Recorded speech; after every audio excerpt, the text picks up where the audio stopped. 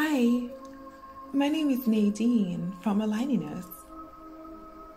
Today's reading from Emmet Fox's book, Around the Year, is for May 13th, entitled Unload That Camel.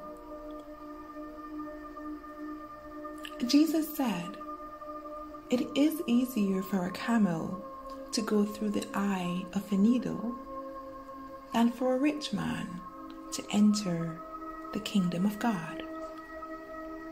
Mark 10, verse 25. The simile used by Jesus was a graphic one for his listeners. In those days, every important city was surrounded by a wall for defense.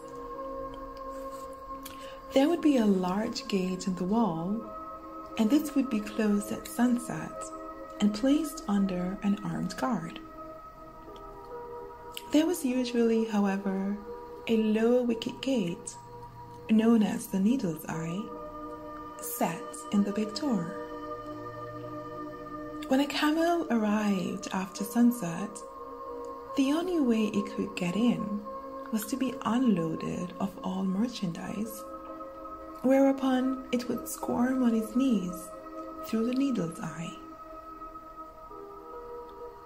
Unload your camel if you want to enter the kingdom of heaven.